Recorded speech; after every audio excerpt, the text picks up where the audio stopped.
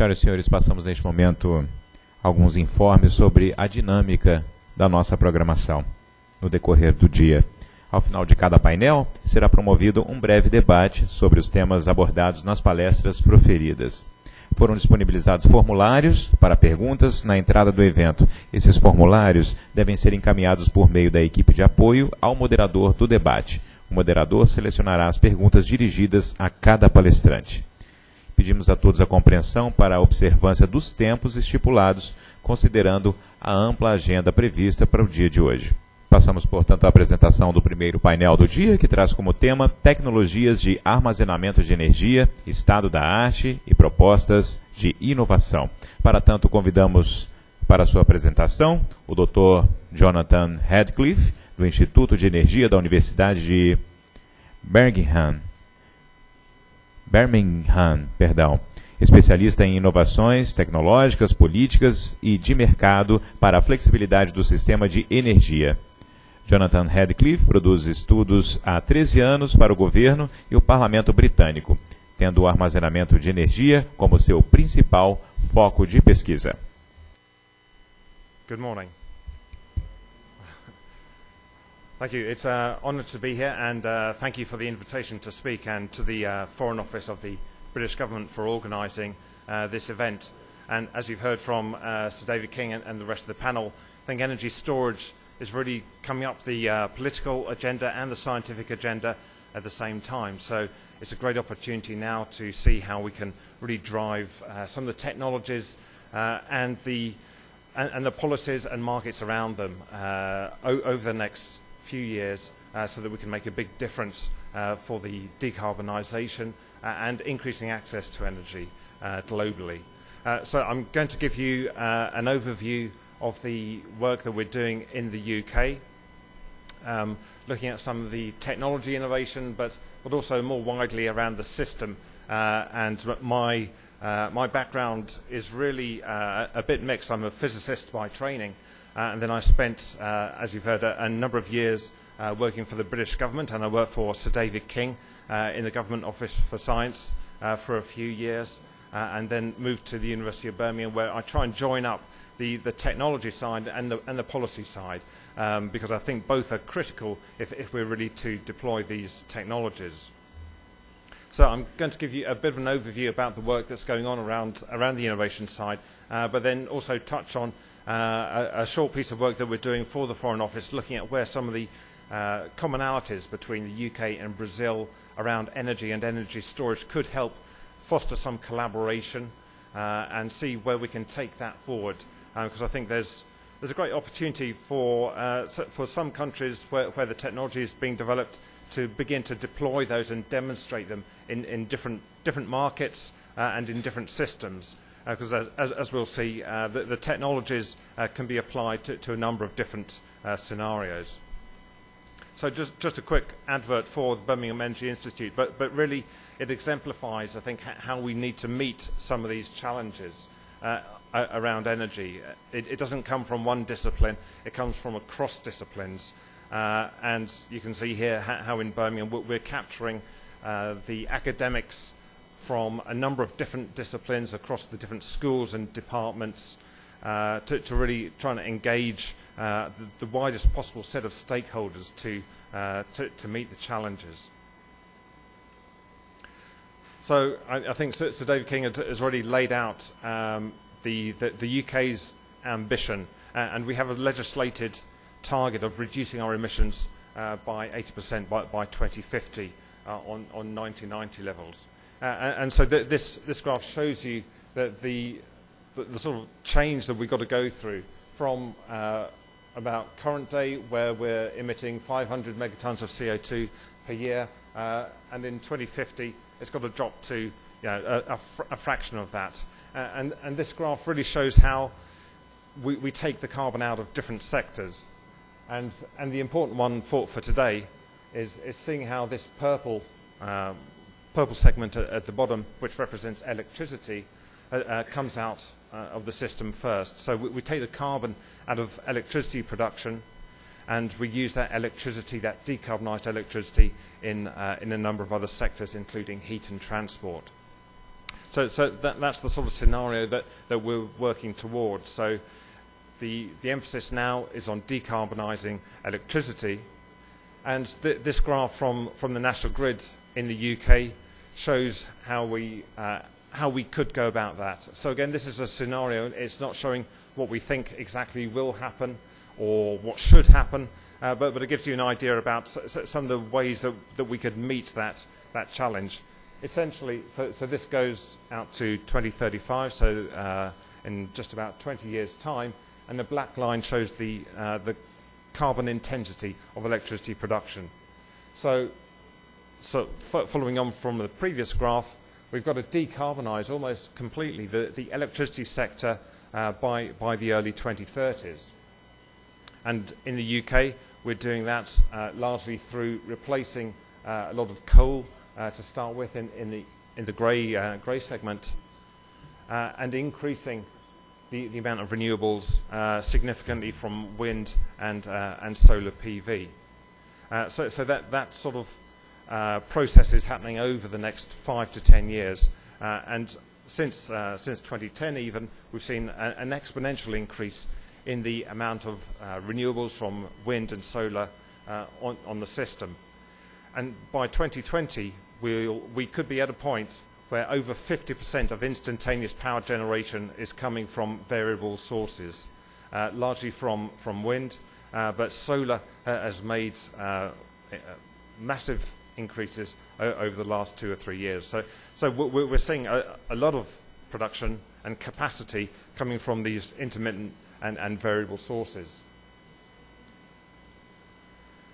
And that's going to increase our need effectively for flexibility on the electricity system. And that's going to throw up a number of challenges around timescales that go from seconds through to months. And I've set them out here on the table on the right-hand side. So thinking about when we get to a scenario where there is a lot of renewables, variable renewables on the system, over the period of a few seconds, we're going to need to be wary of the frequency and how that might change as the renewables cut in and out, potentially with wind or the sun coming or going, and over the period of minutes, as the power ramps up or ramps down, we need to compensate for the renewables from that side of things. How do we manage the system over that sort of time scale? And then over hours, if we're looking at the demand peaks, which typically happen maybe for a few hours in the early evening in the UK, and in other systems could be during the middle of the day when there's greatest demand for air conditioning, for example. Then over hours and days, as we can see different weather fronts moving through the country, which could bring windier or calmer weather. And that's something that we've got to be prepared for as well. And then what often is maybe not talked about quite so much is the seasonal variation. And in the UK, this is quite significant, where heat actually is responsible for 40% of CO2 emissions and about half of our total energy consumption. And that varies between the summer and the winter very markedly. And it's actually quite a few times more in energy terms than electricity demand. And if we're going to be shifting our heat from natural gas, as we have now, through to electricity, decarbonised electricity, then we've got to think about, well, how are we going to produce the right amount of power just during the winter to meet that heat demand, if the capacity is going to be dormant for most of the rest of the year. So that's a challenge that really shows that we've got to think about the whole energy system rather than just think about specifically electricity on its own. And I think that goes for other countries as well. It might not be heat, it might be cooling in different countries. And so we need this greater flexibility, and energy storage, as you'll be aware, is a technology that can help provide that. It's not the only technology. and we can think of demand-side response as providing quite a lot of help on that side of things, or increasing transmission and interconnection, or indeed having more variable generation from more responsive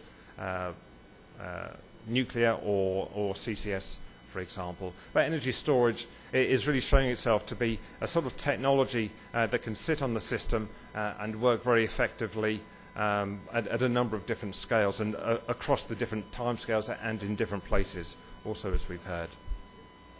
So this graph really shows that the range of different technologies, because energy storage isn't just a single technology, it's more of a family of different sorts of processes that go from electrochemical through to thermal and pure electrical storage technologies that take us across those different time scales, from the seconds up through to the hours and days and months.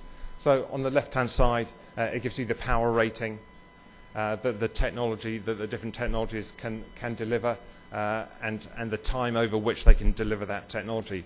So there's a big range, and we hear mostly about the batteries that sit over sort of minutes and hours at the moment, and delivering up to a few megawatts of power.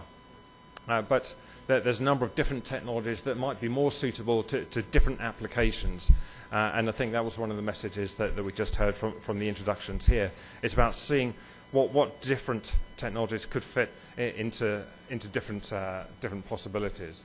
And so the most common one at the moment is the pumped hydro storage, which is about 99% of all deployed energy storage technology, which you can see in the top right-hand corner. But then coming down, there are these new ones around compressed air energy storage, perhaps using hydrogen as a storage technology, and liquid air energy storage, which we're developing at the University of Birmingham, that I'll touch on.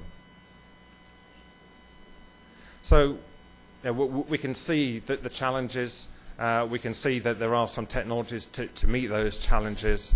So why aren't things happening? And I think that's really what I want to drive towards now.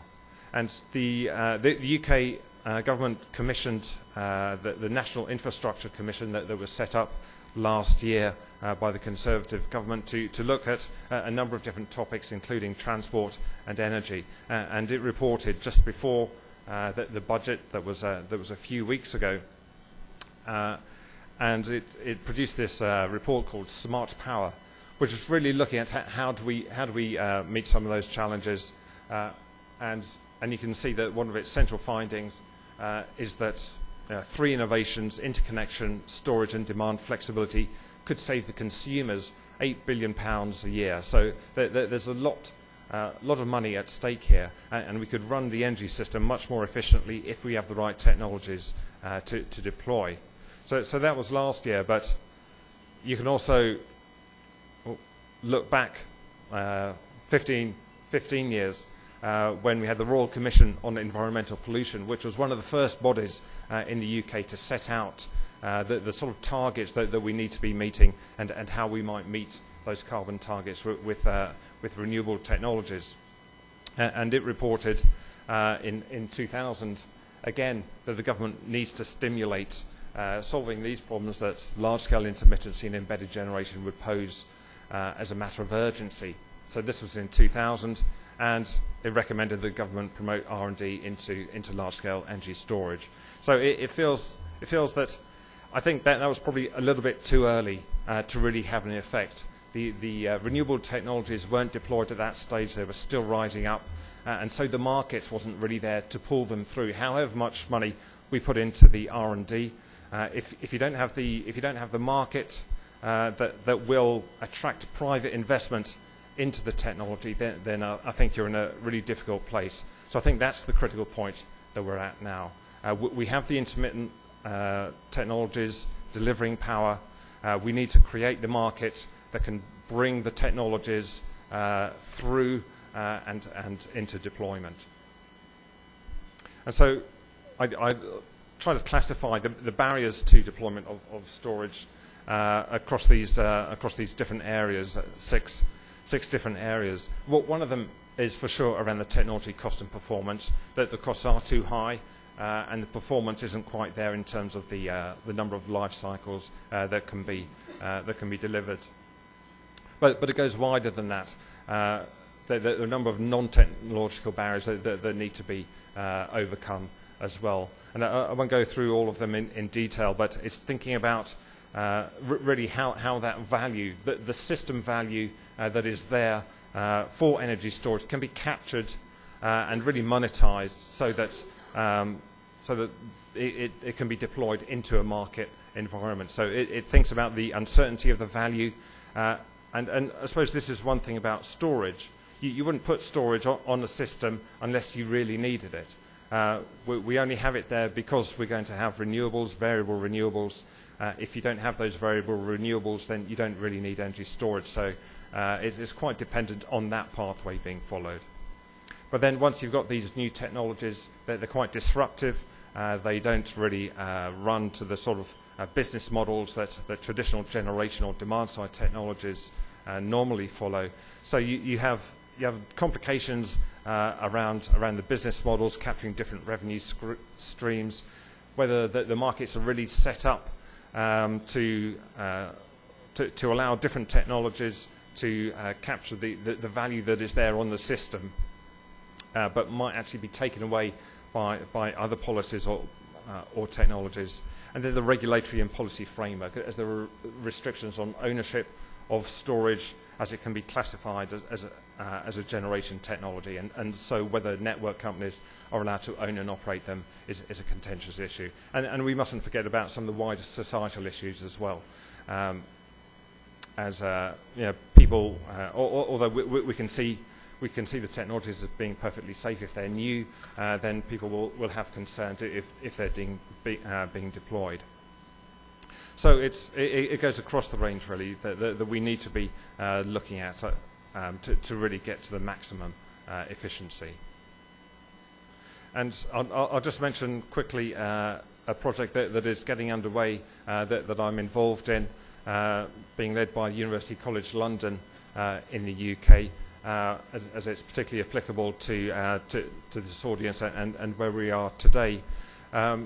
Looking at some of the regulatory barriers. So this is quite early work, and it's really just to advertise that it's ongoing, and that we'll be producing a paper over the next couple of months that goes into a bit more detail around these regulatory barriers, and thinking about some exogenous regulatory barriers that if you can tackle.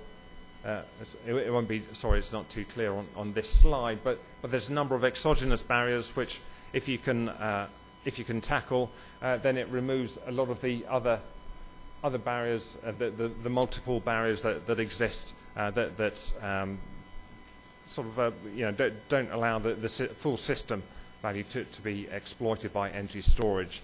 So this sort of approach by seeing where some of those key barriers are, attacking them, and that really opens the doors to more deployment.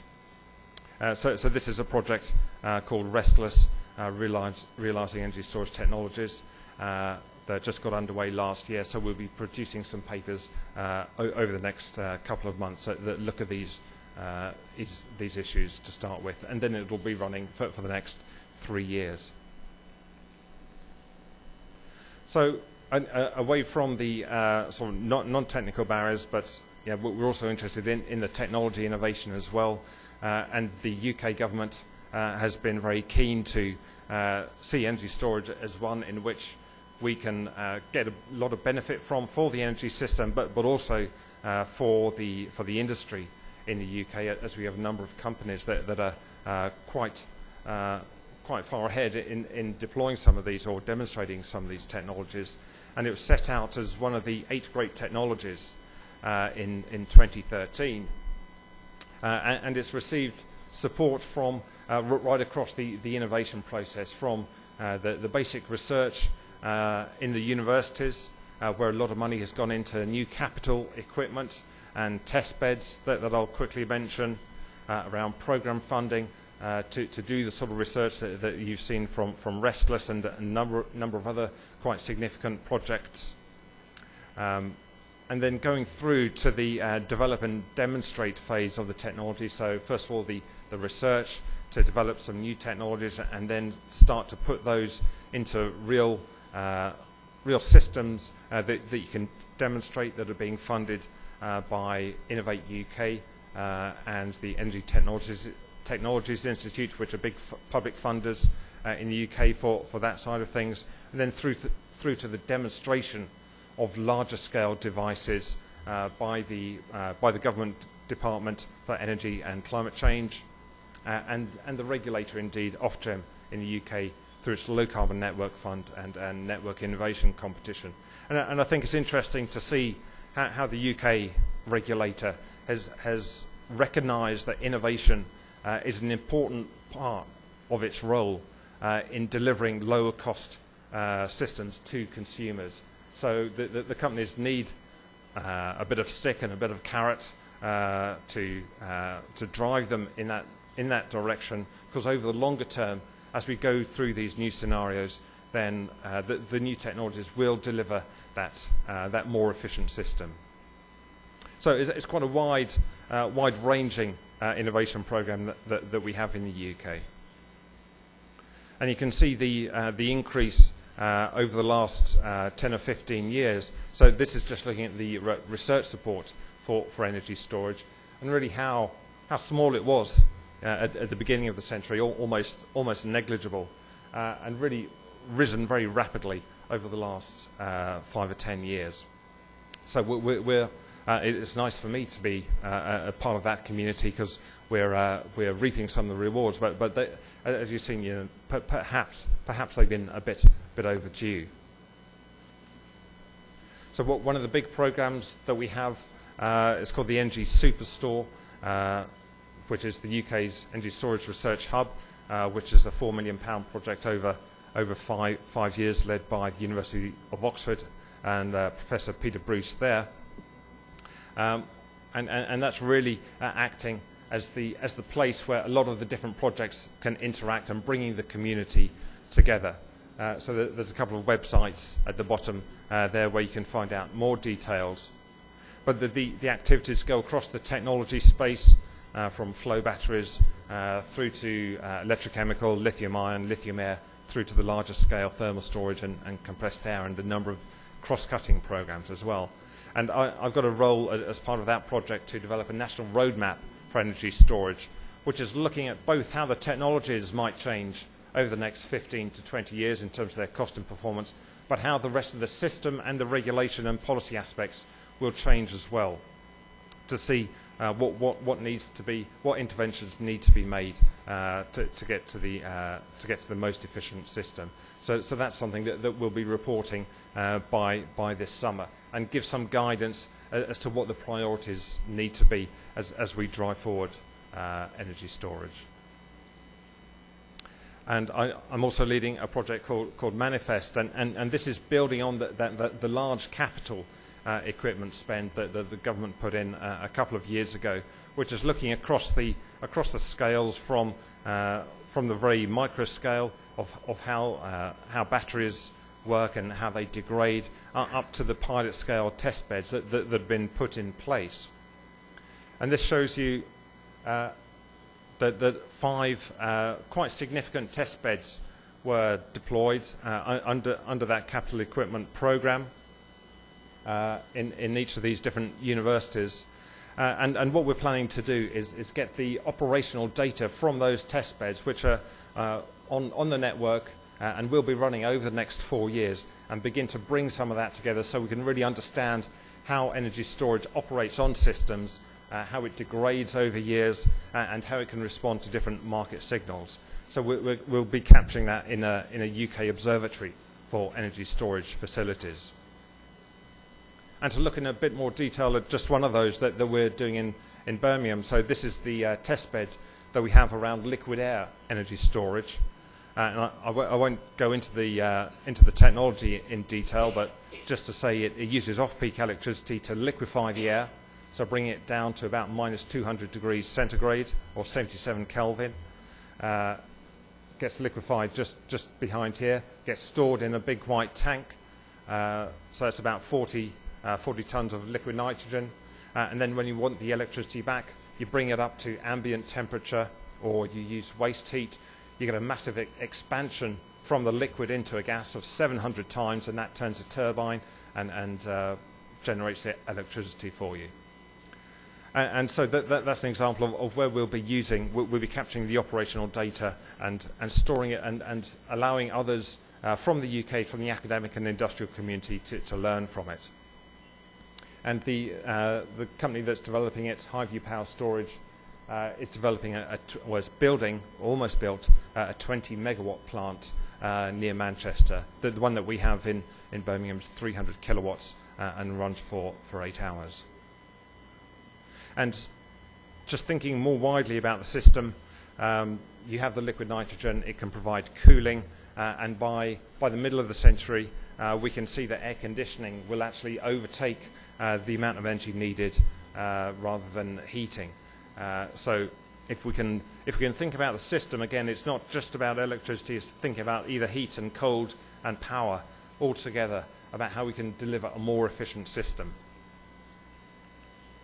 And this has got resonances in the UK, but also in developing countries where there's a lot of food wastage because the refrigeration isn't there to take food from the farmer to the market. So if we can develop smarter ideas around using energy and cold, then we can have wider benefits that can have big societal advantages. So just quickly, I'll have a look at some of the work that we're doing on energy storage between UK and Brazil, and I particularly look forward to this day to help inform the work that we're doing around this, so that we can see some opportunities for collaboration.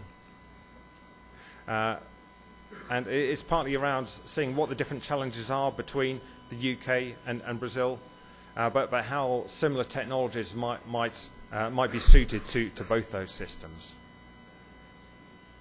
So this gives you a bit of a historical trend for the UK. On the left-hand side, you've got the total primary energy, which has been coal is at the bottom, and that's been declining over the last few decades, as has oil. Natural gas really increased in the early 1990s as we used it for power generation much more. But what's interesting is that you can see the total primary energy actually dropping over about the last 10 years, partly due to the recession, partly due to energy efficiency, partly due to offshoring some of our industrial and manufacturing capability. So our trend has been downwards, and you can see this also in electricity, which is on the right-hand side, which has been declining over the last few years as well. Now, looking at Brazil, and again, as we've just heard, it's quite the opposite. So this is the very rapid rise again in total primary energy supply and electricity. So you're heading upwards, and a lot of countries are heading upwards. If we're looking at China and India, coming from different technologies.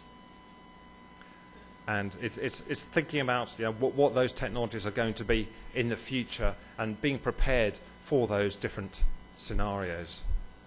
So looking at now, really just to emphasise for the UK, energy end use, about 50% is for heat, and another big chunk is for transport. So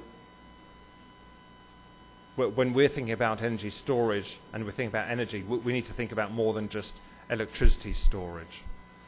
Energy thermal storage can play a big role.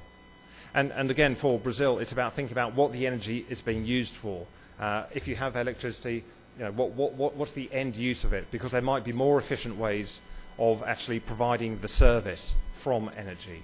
And that can shape whether you're thinking about developing thermal energy technologies or electrical energy technologies, and where you might place those on the system. And so this is looking just at electricity profiles. On the left-hand side, we've got for Great Britain, GB, which is the islands of England, Scotland and Wales.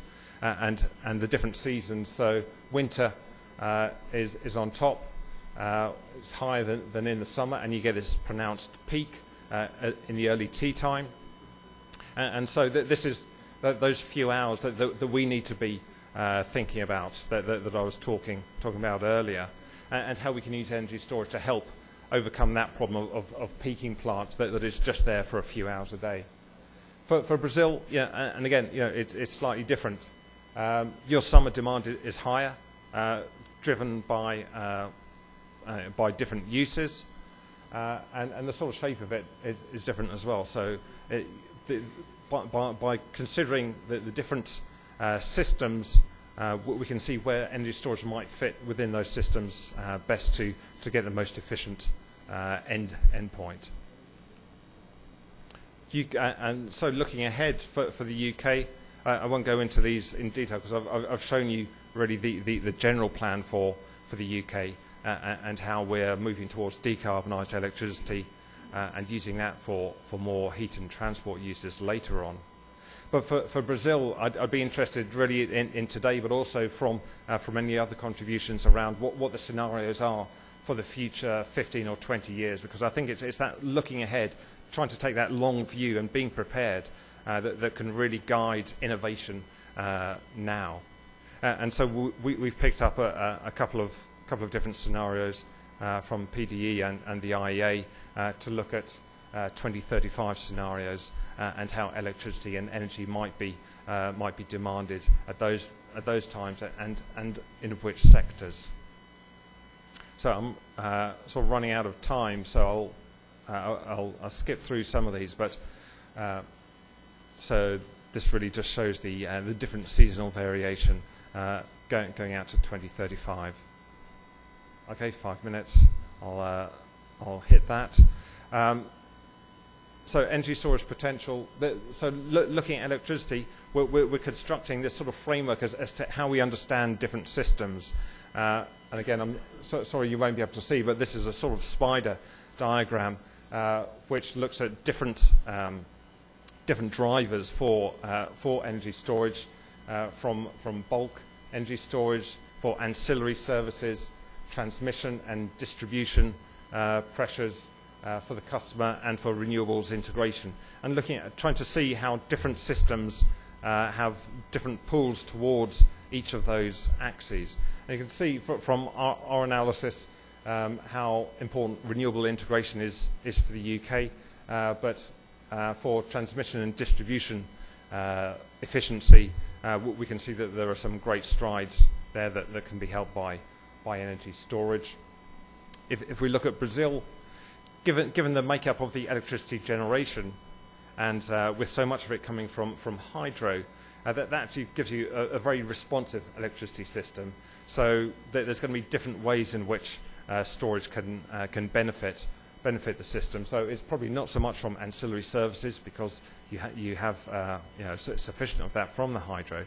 But if you think about getting that power from the hydro plant to the consumer at the right time and at the right place, then we're really thinking about some of the network pressures that will be felt. So energy storage could be that sort of buffer at maybe the local level, or sort of lower voltage near the consumer, that can help the power to be supplied to the customer when it's demanded, rather than just when it's being produced.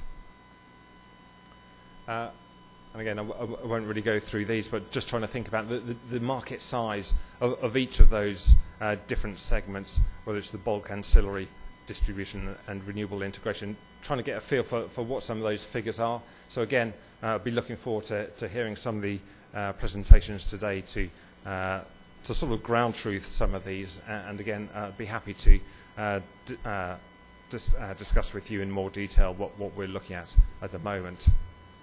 So the same goes for thermal, and I think we can see ways in which thermal storage can play a big role in both the systems, and looking at the opportunities for the UK. That there's a demand for heat, but there's also a lot of waste heat from industrial processes and power plants that we can capture. For Brazil, around solar water heating and air conditioning, what some of those sort of energy scales are. So there's a lot of research capability in the UK, Brazil. This is looking at electricity, energy storage, and how that is spread across the different universities. And this is really just this is the number of publications that have been found, but over the last 5 years.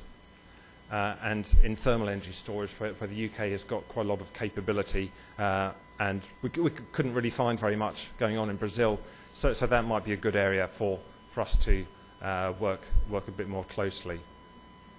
I won't go through some of the SWOT analysis that we've done in the interest of time, but to think about where some of the opportunities are for us to work together across the large scale in different technologies, through to the small scale heat and cooling, and for electric vehicles as well. And as we've heard from Sir David King and the other speakers, international collaboration is going to be critical for this. It's too big for one country to do. We've all got the challenges, so we can all benefit. And 1 minute to go, so just finishing on the final slide around the recommendations. We need to think about the system and how that's going to change over the next 15, 20 and more years, so that we make the right choices over the short term to avoid that longer time scale lock-in if we make the wrong choices, either in generation or in network infrastructure. We can help this by constructing roadmaps, which don't really set out a prescriptive route to any particular future, but really try and describe what some of the choices and what the options will be over the next 15 or 20 years in a very dynamic fashion. And we need the research collaboration for the technologies, drive down the costs, improve the performance. And I think really, if we can start using different markets to demonstrate those technologies, then we'd be extremely keen to come to Brazil, see some of the encouragement that we're hearing, and see how we can find new markets for the technologies that are being developed, working with academia, industry, and public bodies in Brazil. So thank you very much for your attention. Happy to take questions during the day or discuss with you individually. Thank you.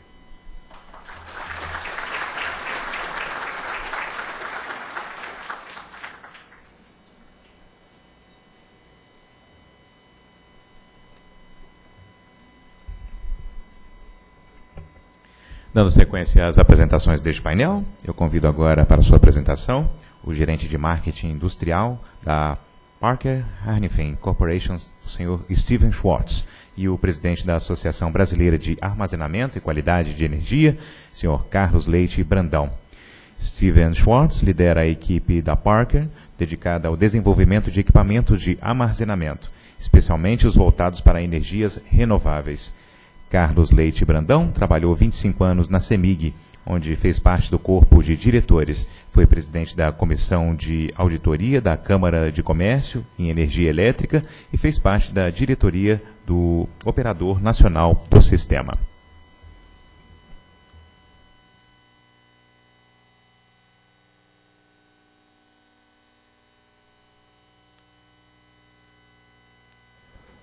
Bom dia, uma correção. Eu fui do conselho do ANS, tá?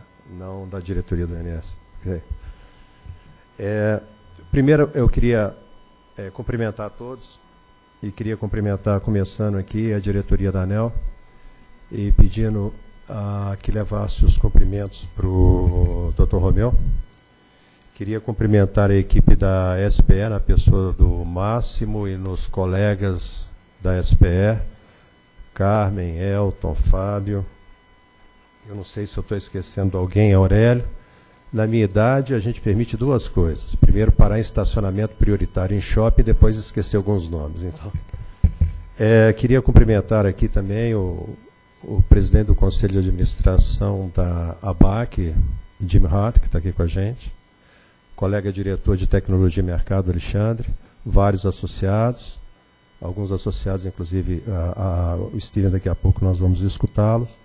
Queria cumprimentar o Adito Comercial dos Estados Unidos, Andrew Gatley, da Embaixada, e o Adito de Energias e Recursos Naturais, Paul Giotto, que permitiram a participação em vídeo, já que estava apertada a participação hoje à tarde do pessoal do FERC.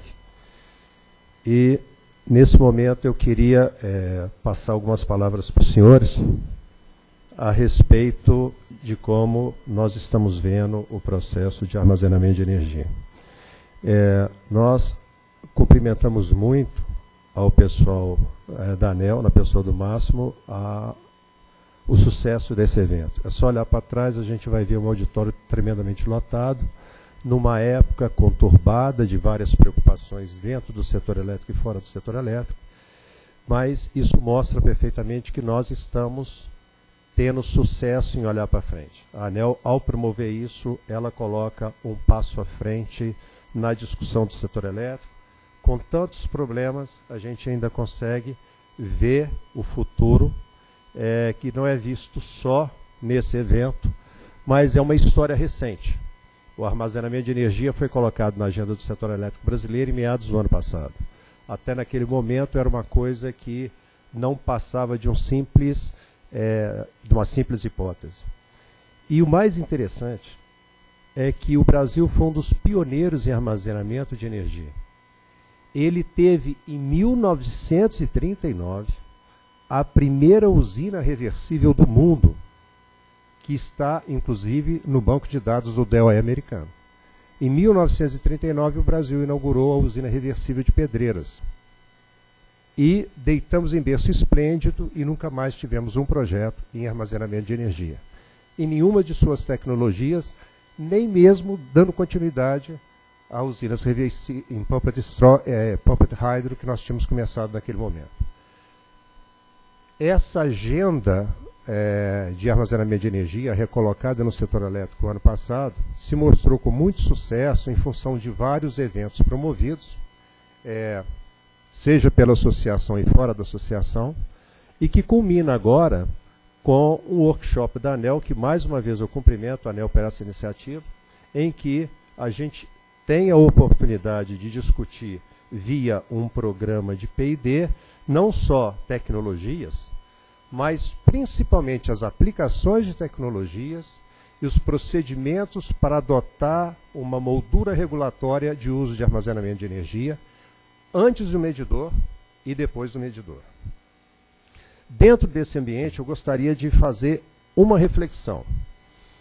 No dia 27 de agosto, nós marcamos com o primeiro evento o nascimento da associação da ABAQUE. E, naquele momento, nós temos aqui alguns números de quantos projetos existiam no mundo em termos de armazenamento de energia. Nós estamos falando de coisa de mais ou menos 6 meses. No segundo momento, nós tivemos um outro evento com grande repercussão na Faria Lima, em São Paulo, em que, no dia 5 de novembro, nós já tínhamos mais ou menos mais 100 projetos em relação àquilo que foi de agosto.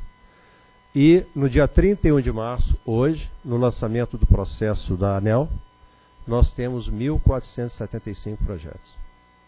Isso ao redor do mundo. Aliás, eu gostaria de convidá-los a visitar esse banco de dados que é disponibilizado pelo DOE americano, que tem todos os projetos, inclusive por tipo de uso, por tipo de investimento, assim por diante. O que chama a atenção é que todos esses projetos se desenvolvem com uma velocidade muito grande. Velocidades em todas as tecnologias e para diversas aplicações. A fase mais questionável dessa discussão está na relação de custo-benefício. O ano passado, um estudo detalhado americano colocou isso em fluxo de caixa, com considerações a respeito de custos mensais de operação, em relação a tempo útil de cada tipo de equipamento, e chegou à conclusão que vários dos processos de armazenamento de energia são viáveis comercialmente e competem com processos convencionais, sem falar das vantagens que esses sistemas de armazenamento têm, quer seja para o grid, quer seja para funções em termos de consumidor. Por que isso chama atenção? Porque muitas vezes a falta de conhecimento desses estudos é que levam a um adiamento da tomada de decisão, que isso ainda não é viável. Esses projetos, independente de incentivos, já têm sua viabilidade comprovada, inclusive com alguns projetos já tendo andamento a nível de Brasil. Bom, talvez essa seja a minha primeira palestra, que não é uma palestra eminentemente técnica a respeito de storage. Nós vamos ter aqui a oportunidade de escutar tecnologias, de escutar regulamentações, coisas do gênero. Agora, é importante destacar os desafios que o Brasil tem que vencer em relação a isso. Primeiro, na cadeia de produção industrial. Esse é um problema de criar um processo de produção industrial num primeiro momento, de criar uma perspectiva de curto e médio prazo de implantação de diversas tecnologias no Brasil e de alimentar uma cadeia de pesquisa em relação a isso. Outro problema não menos importante é todo o procedimento de regulamentação para além do medidor e antes do medidor, em especial uma discussão a respeito das quantificações e benefícios que isso traz no sistema, que vai de postergação de investimento em distribuição e transmissão, a venda de serviços ancilares para controle de frequência e outras coisas, a discussão que hoje está sendo feita no Brasil em termos de geração intermitente, da entrada de eólicas, da entrada de solar. Isso o Brasil está bastante adiantado em entender dos seus próprios problemas, mas são desafios que só vão ser vencidos a partir do momento que essa discussão tiver a oportunidade de ser capitaneada, como a Aneel está fazendo nesse momento. Então, eu não vou me deter nesse processo dos desafios brasileiros, mas gostaria de explicitar uma preocupação que nós temos de que, nesse momento, várias dessas tecnologias são amadurecidas tecnologicamente e comercialmente falando. E o que nos falta é entender a forma de aplicação, a quantificação dos benefícios que elas nos traz e criar uma moldura regulatória vencendo barreiras que existem, e assim existem em qualquer lugar, já foi mostrado aqui anteriormente, para que isso possa ter uma aplicação generalizada. Nós estaremos divulgando, talvez ainda em abril, o nosso primeiro estudo de mercado. Esse estudo de mercado ele está classificado em diversos nichos, e se alguém quiser, depois a gente pode discutir um pouquinho a respeito disso. E nós estamos chegando a uma conclusão extremamente interessante. Tirando fora a parte de serviço ancilar, que é uma coisa que depende para ter projeção de mercado, de regulamentação, expectativa de oportunidade, o Brasil tem uma capacidade de aproximadamente 90 gigawatts em condições de colocar armazenamento de energia elétrica num prazo de 5 a 10 anos. Esse número ele está calcado em estudo detalhado por nichos de mercado. Por exemplo, por obrigação, o Brasil tem 1.500 hospitais com CTI que, por uma certa lei que eu tenho ela aqui, é obrigado a ter geração de emergência. E isso já dá um grande mercado. Nós temos de 7 a 9 gigawatts em geradores térmicos espalhados em diversas condições de operação, que inclusive hoje são usados para fazer corte de ponta do consumidor, que também tem um grande potencial. Numa conversa com Barata no Ministério de Minas e Energia, nós acertamos um processo de entendimento a respeito de atendimento de sistemas isolados com fotovoltaica. Esse é um mercado tremendo que a gente tem guardado, inclusive, as preocupações em relação a colocar isso em lugares agressivos, etc. e tal. Então, é de impressionar que o Brasil hoje tem um mercado de 90 gigawatt-hora, nós estamos falando aqui de energia, em diversos nichos de negócio. E, mais uma vez, não estão incluídos aqui serviços ancilares, uma vez que isso depende de uma série de estudos para a resposta ao sistema.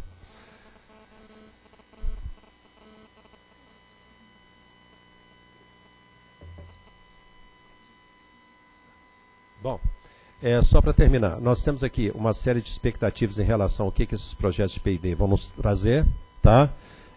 Uma série de desafios regulatórios, isso aí está na apresentação, a gente depois pode discutir, mais uma vez enfatizando a preocupação com as barreiras.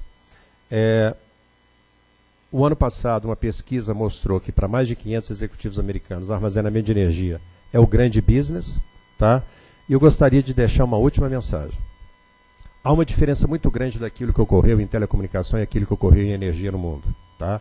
Nós estamos talvez agora no limiar de mudar essa tecnologia, tá? Em que nós passaríamos a ter o mesmo tipo de competição ditado pelo anseio do consumidor de redução de preço e de oportunidades de democratização, como foi a uberização e o WhatsApp em telecomunicações.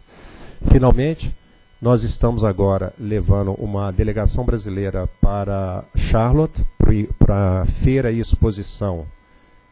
Feira e exposição da 26ª, não é primeira nem segunda, 26ª Feira e Exposição e Armazenamento de Energia, com a nossa parceira a Energy Storage Association.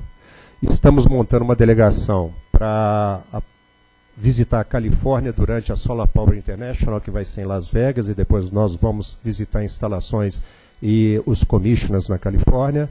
E estamos montando também para esse ano um seminário sobre regulamentação e armazenamento. Obrigado. Steve.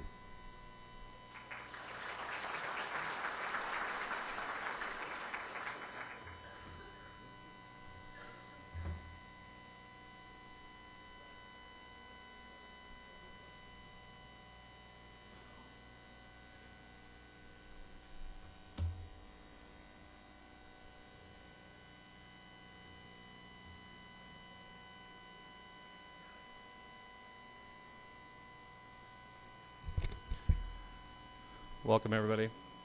My name is Steve Schwartz. I'm a industry market manager for Parker Hannifin. This is my first trip to Brazil, so I'm kind of new as to what's going on in the market, but I have spent the week with our sales staff here and have learned a lot about the country, the opportunities, and look forward to sharing a little bit about an overview of what we're doing in the States as far as energy storage and what Parker Hannifin may know, as well as what's going on in the market. I'm going to be doing a little bit of a basic background, a little history, and kind of go over some things that many of you might already know but may be helpful to others.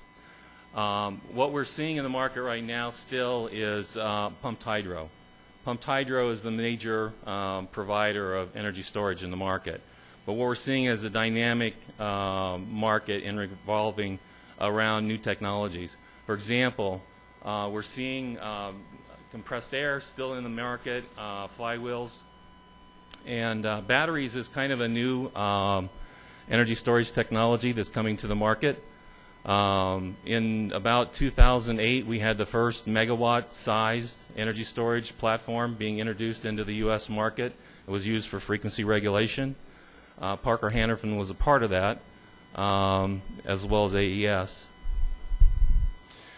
Going through this a little bit, I want to talk a little bit too about some of the challenges and some of the applications as it relates to these technologies. Pumped hydro, again, has been around for a long time. It actually started in about 1890s. Basically, you're looking at a reservoir at a high altitude, a reservoir at a low altitude. During the day when generation is expensive, we simply bring the water down, generate power. And then at night, when the electricity is cheaper, we pump the water back up. The system is very conducive to, or limited, I should say, in regards to the location. There's not that many geographic locations where you can actually put one of these facilities. So it becomes a little bit of a challenge. There's also efficiencies that's an issue. This is about a 75%, 85% efficient system, or 80% efficient system. But once built, these systems can last for a long time. Compressed air is another technology that's being used in the market. Traditionally, this is actually, from a historic standpoint, it's been around for a long time as well. The first major compressed air installation took place in 1978. The system was upgraded in about 2006, has about 321 megawatts. There's also another facility in Alabama that's about 110 megawatts. These systems take a little time to operate. Once you find an air cavity, if you will, a cavern, maybe this is a salt dome that's been excavated or taken the salt out. These areas are available for putting in compressed air. This technology is existing.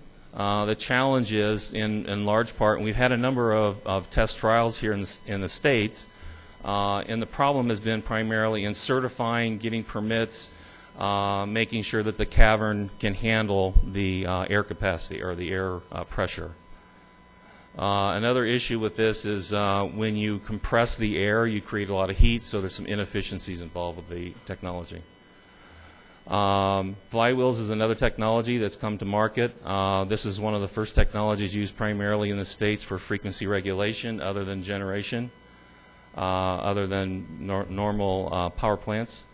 In this scenario, these systems are mechanical devices. They're they spin very fast. Usually they've got a steel center shaft that spins very fast at around 10,000 RPMs. Some of the newer systems are now using some kind of a carbon, high-strength carbon material. The efficiencies on these are fairly good, long life. Many of the newer, or the systems were actually, many of these systems were actually built into the ground in concrete bunkers because there is a lot of potential energy when these things are flying around, and if there is a problem with something, there can be an issue. Battery technology is one of the new technologies that we're seeing a lot of in the States.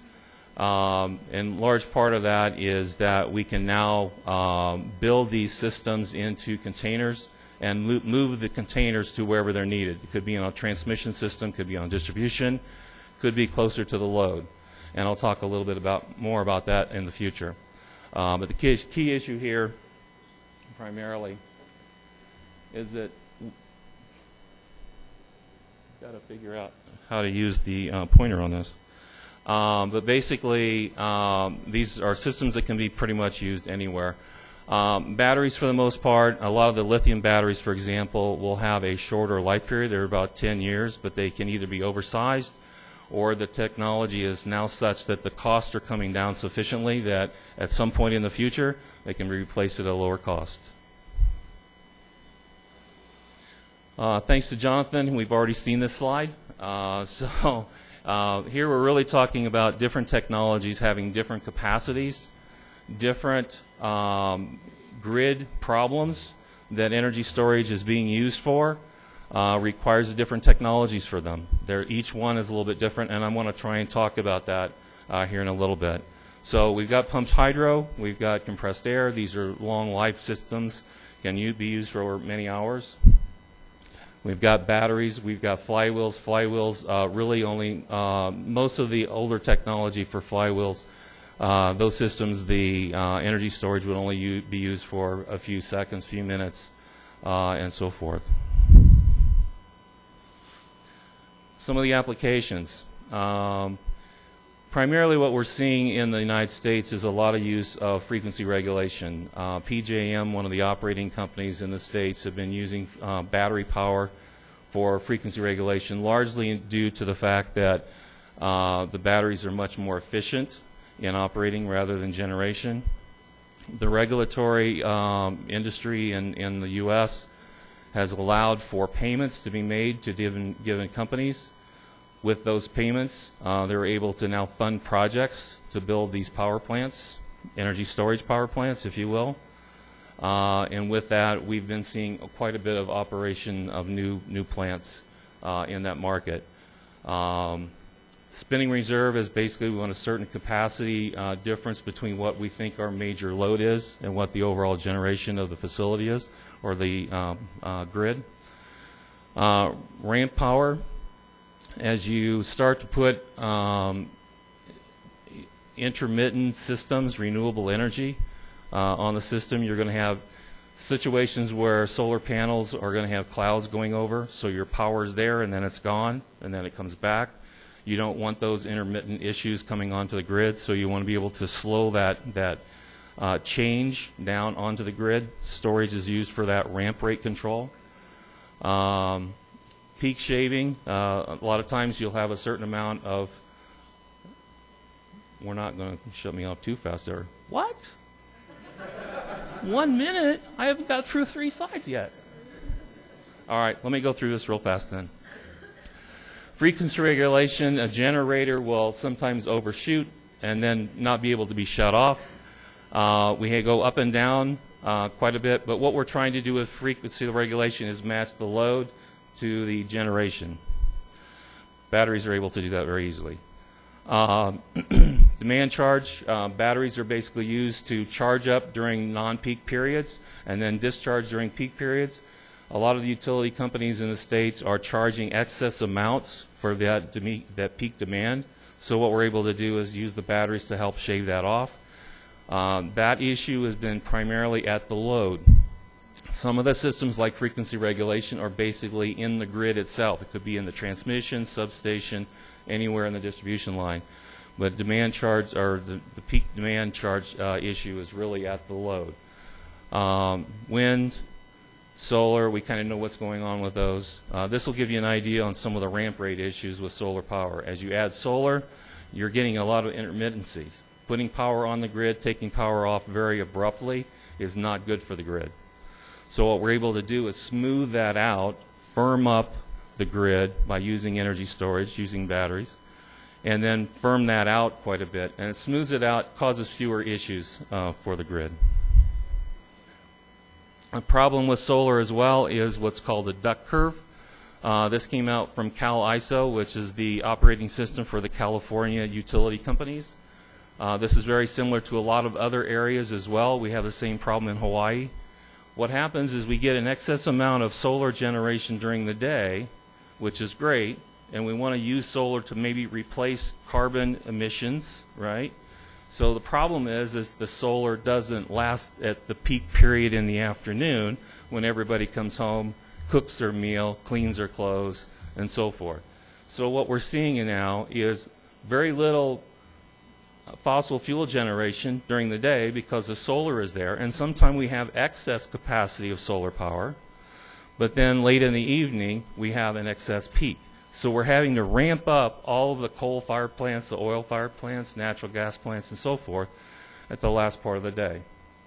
Not a good thing. So we're now looking at energy storage to store during the day, during the solar peak, and then be able to use that later in the evening. So that's load shifting. And then another thing that's a problem as well is now resiliency. Because of Hurricane Sandy that went through the northeast of the United States, we've had a lot of companies that have had problems with diesel generators. What? All right. So anyway, there's there's a lot of reasons for energy storage. There's a lot of things going on. Parker Hannifin has installed about 115 megawatts of energy storage last year. We've had a total of 235 megawatts of energy storage inverters in the market over our time period. We would certainly like to help Brazil in the process of developing the energy storage market, and we certainly are here to participate in anything we can do to assist you in that process.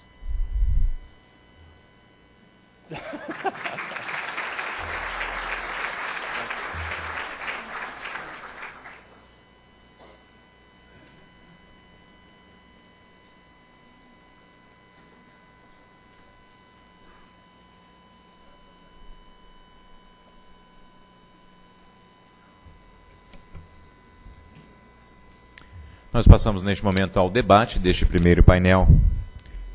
Para tanto, eu convido à mesa o diretor da Aneel, o senhor André Pepitone da Nóbrega, como moderador do painel, devidamente acompanhado dos expositores, Dr.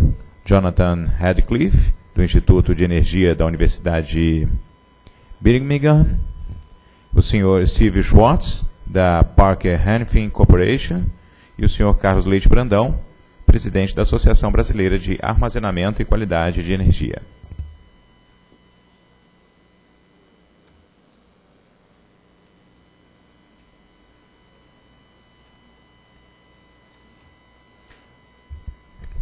Tem a palavra o moderador deste debate, o senhor André Pepitone, da Nóbrega. Senhoras e senhores, bom dia a todos. Primeiro, eu destaco a satisfação de estar participando e também destaco o empenho da Agência Nacional de Energia Elétrica em promover, em parceria com a Embaixada Britânica, esse workshop internacional de armazenamento, de tecnologia, projeto e regulação. Trata-se de um tema novo, e tudo que é inovação nos estimula, nos empolga. Então, esse evento,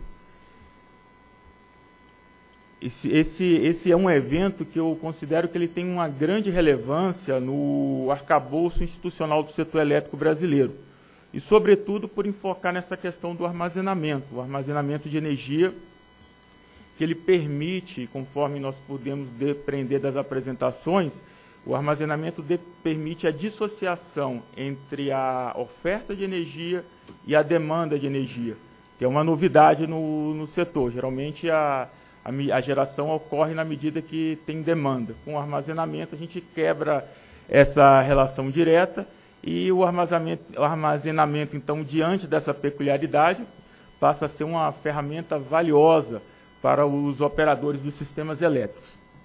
Eu cumprimento aqui meus colegas de painel, o doutor Jonathan, pela excelente apresentação que fez, o Carlos Leite Brandão, presidente da Associação de Armazenamento também, e o Steve que anunciou que é a primeira vez dele aqui no Brasil, trouxe um grande material, começou a apresentar, né, exemplos práticos, questões de tecnologia, mas infelizmente o tempo não permitiu irmos com a calma necessária, mas teremos outras oportunidades.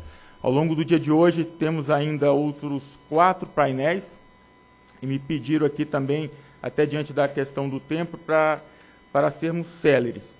Então, o que eu poderia ressaltar? Rapidamente, dizer que esse drive do armazenamento faz parte de um projeto de inovação que estamos tratando aqui na regulação. Isso começou com o Smart Grid, começou com a geração distribuída descentralizada e faz parte desse arcabouço o armazenamento. E tudo isso tem um foco. Qual é esse foco? É melhorar a eficiência de uso do nosso sistema, aumentar o uso de fontes renováveis intermitentes no nosso sistema, o armazenamento é um drive importante, aumentar acesso à energia, porque o Brasil, dentre os serviços públicos concedidos, o de energia elétrica é o que alcança o maior índice de todos os serviços públicos concedidos. A gente alcança o maior índice de universalização, estamos acima de 99%. Mas nem todo o país tem acesso ao Sistema Interligado Nacional. Então, o armazenamento se configura uma estratégia importante, né, nessas regiões do país, sobretudo naqueles sistemas isolados na região norte e alguns estados do nordeste. Rapidamente, fazer uma análise que o Brasil, no que diz respeito ao armazenamento, diferente de outros países do mundo, nós temos uma situação peculiar, porque nós temos um parque de geração hídrico e nós realizamos o armazenamento por meio dos reservatórios das usinas hidrelétricas. Então, as usinas hidrelétricas, as eólicas e a biomassa, a geração térmica oriunda da biomassa de cana-de-açúcar, confere ao Brasil um status de um país de geração renovável. Com essas 3 fontes, nós atendemos, em anos de hidraulicidade bons, mais de 90% da nossa carga. Então, o drive do armazenamento ele se constitui importante nesses sistemas isolados. E nós também estamos buscando uma ênfase cada vez crescente na questão da confiabilidade da rede, na questão da estabilidade na rede, conforme alguns dos senhores apontaram em suas apresentações, na resiliência da rede. Acho que dentro desse cenário é que a gente enfoca, né, e começa, como uma casa de regulação, a tratar das políticas e do regulamento a ser feito, que foi muito bem observado pelo Carlos, na sua fala, de que nós precisamos, um dos nossos desafios, primeiro, a questão da tecnologia, o que aplicar, que como vimos nas apresentações do ICIV e do Jonathan, está associado à capacidade de armazenamento, quantificar benefícios e depois desenvolver, identificar os drivers principais para desenvolver uma regulação que torne acessível a introdução do armazenamento no nosso setor elétrico. Mas, diante do nosso tempo aqui restrito, eu tenho aqui algumas perguntas e eu vou passar aqui para os nossos palestrantes desse primeiro painel. Então, eu podia começar aqui com o Jonathan, até um pouco correlato à apresentação dele. Se ele pudesse nos falar também de forma bem breve e objetiva, quais são as tecnologias mais promissoras que se despontam no cenário mundial, fazer um paralelo dessa questão do custo dessa tecnologia e um ponto importante, a vida útil. Qual a vida útil dessa tecnologia de acordo com o uso, né? Se é com despacho integral ou se é, então, para regular a tensão, frequência e a geração de energia por conexão à rede.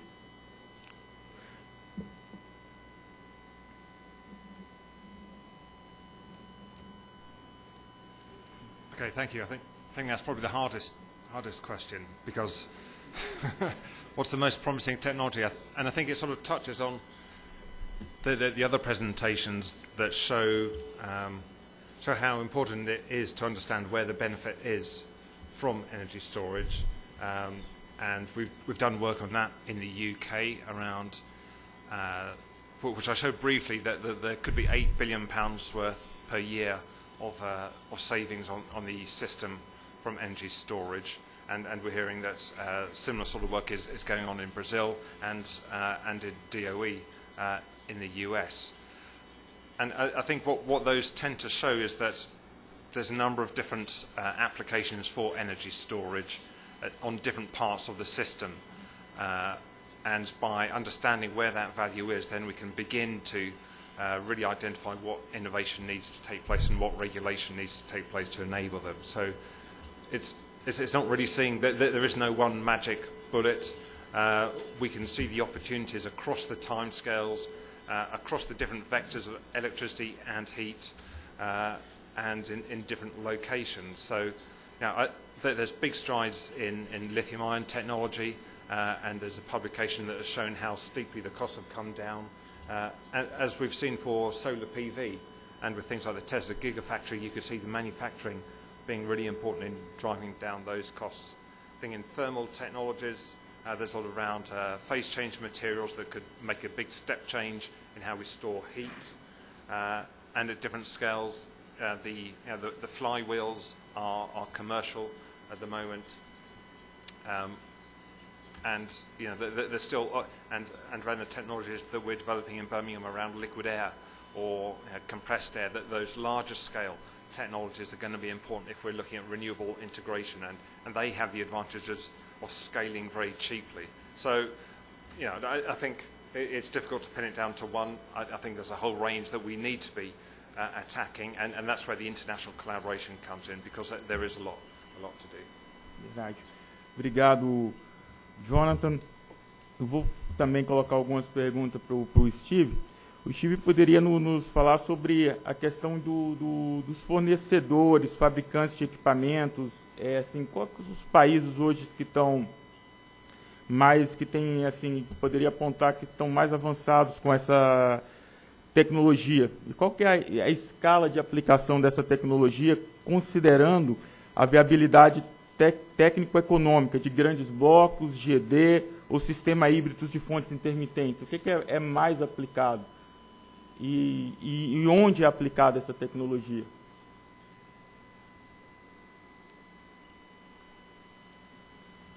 For the most part, Parker's been involved since very early in the frequency regulation market. Our inverters that we manufacture are primarily used for the DC to AC conversion for batteries. We really don't get into a lot of some of the other technologies, although we can help facilitate wind, we can facilitate solar, we can facilitate flywheel technology to some extent. The scale that we go right now, we've had systems that are in the 32 megawatt range that are being used for frequency regulation. Last year I sold over 50 megawatts of frequency regulation systems. We've got a number of systems that are around the world. We've got a 20 megawatt system in Chile that's being used for extra capacity on the system. So we've got a lot of different things. What we're finding, though, is that due to costs, being able to fund projects, regulatory issues, a lot of the market has now moved to the customer side of the market. So we're seeing smaller systems being used now at the customer load. And those are to address peak shaving opportunities. And now, because a lot of these businesses are putting in solar, they're having voltage issues, and our inverters are able to handle that. So we're seeing, from our perspective, we're seeing a lot in the battery space due to the cost of the lithium batteries coming down, and it's being moved across the board from large-scale opportunities down to the smallest customer. Ou seja, é uma tecnologia que está avançando, mas hoje ela está concentrada nos consumidores de, digamos assim, de pequena demanda, até por questões de custo.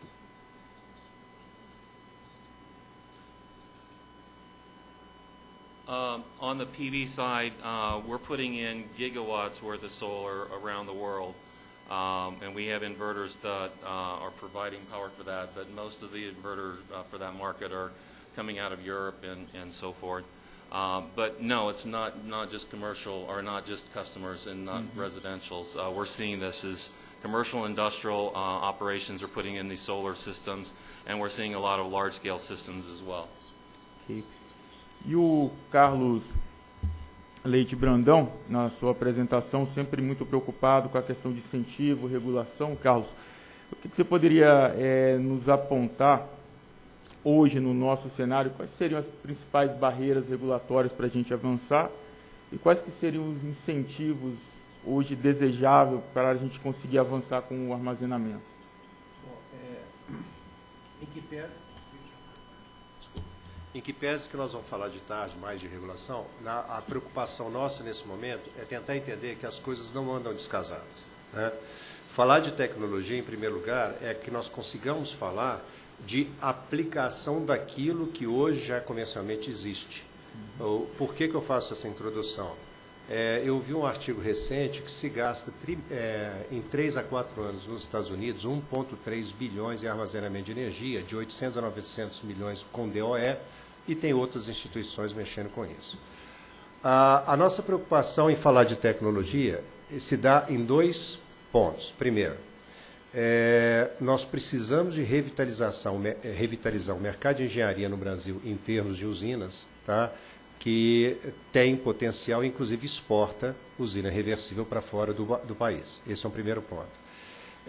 A grande barreira aqui não é uma barreira não só regulatória, mas é uma barreira quase que institucional em reverter essa aplicação a nível de país.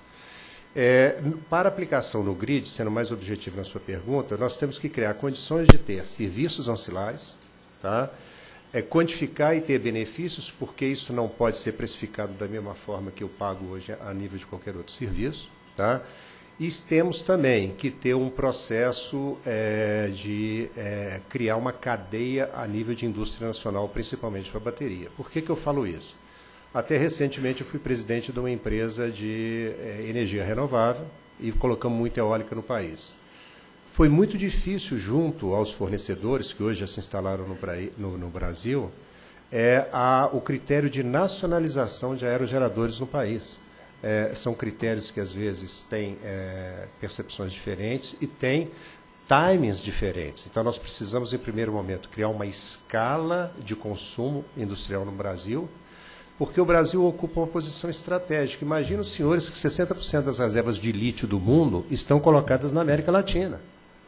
E nós poderíamos ter uma indústria nacional a curto e médio prazo que permitisse tudo isso. Então, do ponto de vista de grid, as barreiras regulatórias são principalmente a nível de serviços ancilares. Falando a nível de medidor, nós temos que criar condições regulatórias para a demanda-response pela parte do consumidor, resposta pelo lado da demanda pelo lado do consumidor, e aquilo que já está sendo feito em termos de microgrid ilhamentos de excelência que têm sido muito utilizados aí fora. Você isola uma parte de um sistema de distribuição e permite que aquela parte tenha continuidade durante uma interrupção, e possamos criar também essas condições de igualar a resposta pelo lado da demanda, o demand response, a outras soluções para o sistema. Se enquanto no grid uma solução de armazenamento é 17 vezes mais eficiente e rápida do que uma térmica de ciclo aberto, tá? Que já traz uma série de vantagens, do lado da demanda, o consumidor precisa de qualidade. Nós hoje estamos tendo uma fuga de grandes bases de dados para outros países, inclusive por causa de qualidade, e aonde que, do ponto de vista de consumidor, isso faz todo o sentido em tecnologias de armazenamento de energia, e a gente tem que trabalhar nisso. Eu me preocupo um pouco, aí falando diretamente aí para o regulador, é que hoje nós focamos muito o problema da qualidade de energia, sem entrar muito no mérito, no DEC e no FEC. Mais no DEC do que no FEC, e estamos esquecendo que as interrupções abaixo de 3 ou de 1 minuto, elas têm uma importância crucial para processos de produção cada vez mais sofisticados no mundo, e então o consumidor tem que ter esse tipo de incentivo. Passou rápido na apresentação, eu não sei se alguns dos senhores acompanhou o processo que aconteceu nos Estados Unidos, no FERC, quando da famosa resolução 745, que incentivou a resposta pelo lado da demanda. Principalmente na PJM, isso teve muito sucesso em termos de vantagens para o consumidor, que assim contribuía com isso. Isso teve disputa judicial até esse ano. Em fevereiro, a Suprema Corte Americana deu ganho de causa para o FERC naquilo que ele estava estabelecendo. É um processo tremendo de vencer barreiras regulatórias para que isso possa acontecer. Ok, Carlos, muito obrigado. Eu tenho uma pergunta que veio do auditório, o senhor até mencionou na sua fala, que diz o seguinte: a preocupação é como é que o fornecimento de material, e aqui o foco é no lítio, que é o principal agregado da cadeia, ele se apresenta como uma barreira para o armazenamento de energia. Deixa a pergunta aberta para senhores. Eu vou dar um detalhe aqui. Todos vocês devem ter acompanhado um lançamento, um anúncio em escala mundial, não foi localizado, da bateria residencial da Tesla. Independente de qualquer coisa, eu não estou entrando no mérito, foi um movimento de marketing muito bem orquestrado, que mereceu, inclusive, editorial da Folha de São Paulo num domingo. Eu não guardei, mas alguns de vocês devem ter lido. Logo depois disso, a Panasonic anunciou a remoção das fábricas dela do Japão para a Austrália, para ficar perto das fontes de lítio. O Brasil tem todas as condições de criar uma cadeia de produção nesse setor. A cadeia de produção não é pura e simplesmente a bateria. Esse é um dos temas que a gente tem que abordar primeiro regulatoriamente e depois fora daqui. É necessário incentivar a parte de inversores, da parte de produção de controle, essa parte toda que está nascendo, para que a gente consiga montar o elo da cadeia e só depois a gente ter condição de usar as reservas de lítio da Bolívia e do Chile que estão do nosso lado. Então, eu acho que esse é um movimento estratégico a ser feito a nível industrial para a nacionalização.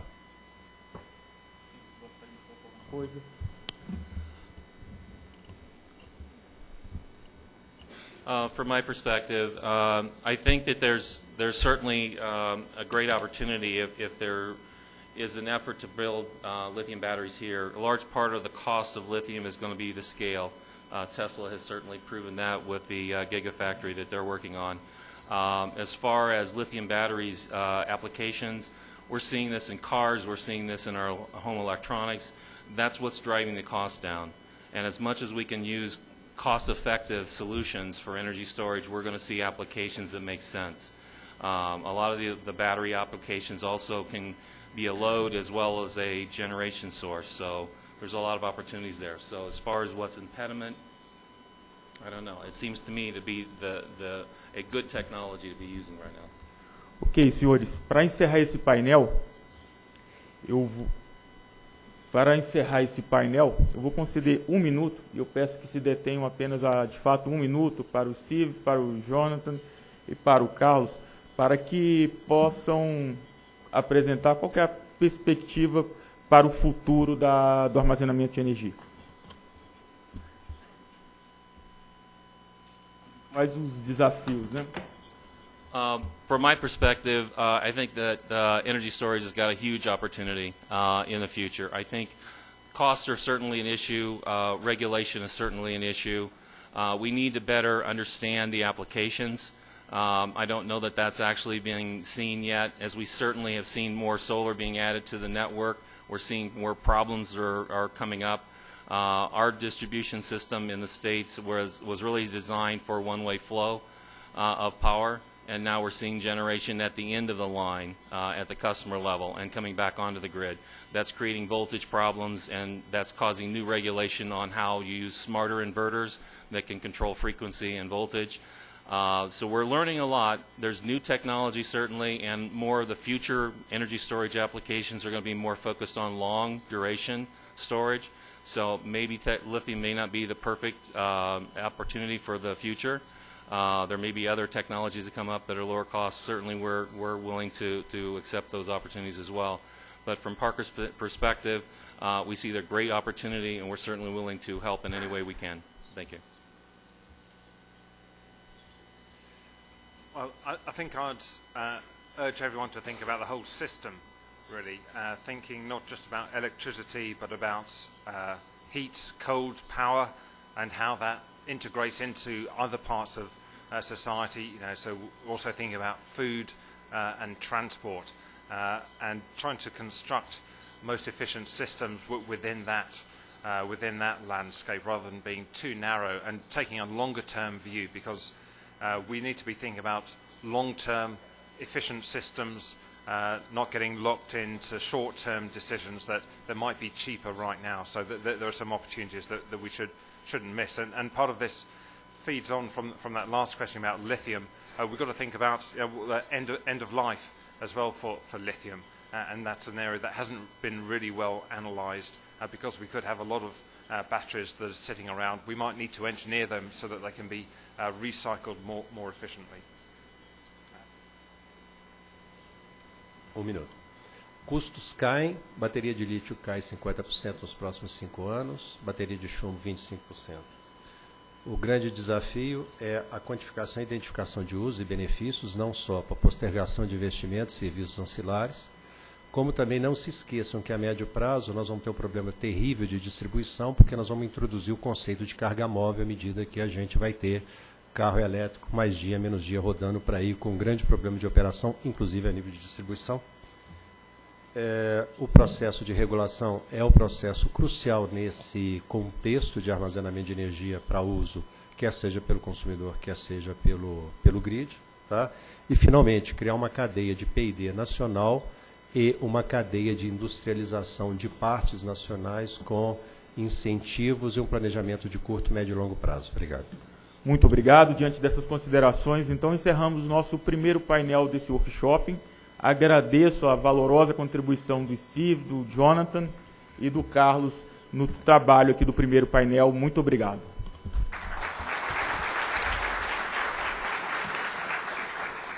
Senhoras e senhores, nós teremos agora um brevíssimo intervalo para o café de apenas 10 minutos. O café será servido no primeiro andar, ao lado da exposição O Futuro de uma Sede Eficiente e Sustentável, que trata do projeto de eficiência energética a ser realizado nos próximos meses aqui nas instalações da Aneel. Contamos com a colaboração de todos, no sentido de retornarem dentro de 10 minutos. Bom café a todos.